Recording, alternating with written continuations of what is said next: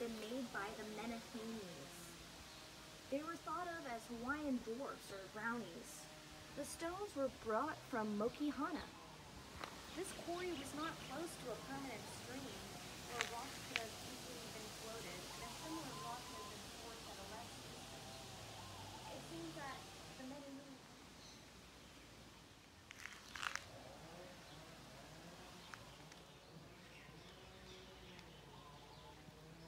Here, let me just sit here and say it all over again. Chad, Yeah, I'm coming. you the last one? Yeah, I was just taking a video. Nobody hit their head? Awesome. Wow. Really cool. Yeah. Wow. What? Man, put a roof on this thing, you live in here. So there's a lot of people who hike along the coast.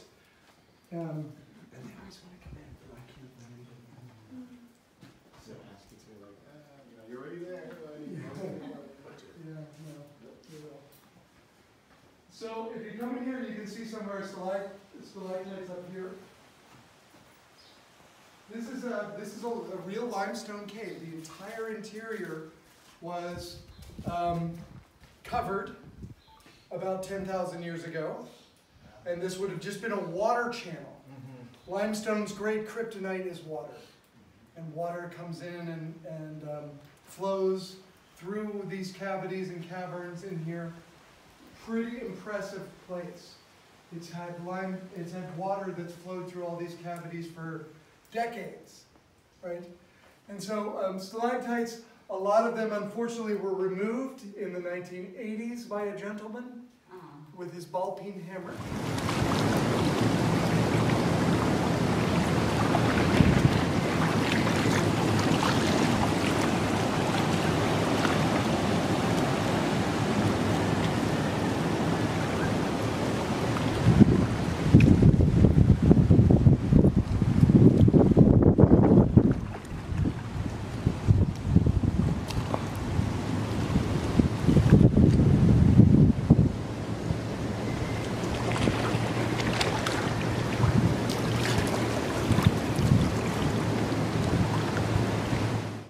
My name is Stephanie Maher, and we are now at a site called Russian Fort Elizabeth State Historical Park here on Kauai.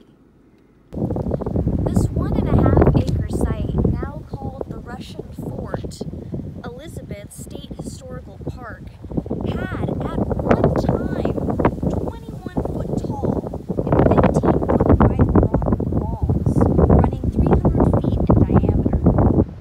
The actual enclosure contains an area of 240 feet in width and 300 feet in length. During its Russian period, these walls were reinforced with adobe. As you can see, there's smaller rocks interspersed with larger rocks. My theory is that before the Russians arrived, there was an already megalithic site here that the Russians built on top of to create a structure that would support them. Outside the star-shaped structure was a trading house from a dig in 1993 by the University of California in Berkeley had discovered a tunnel on the riverside which runs directly into the center of the fort.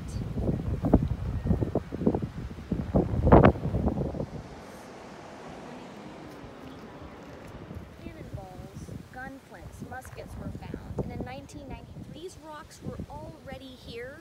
When the Russians came, they saw it as an opportunity for them to build upon it for their own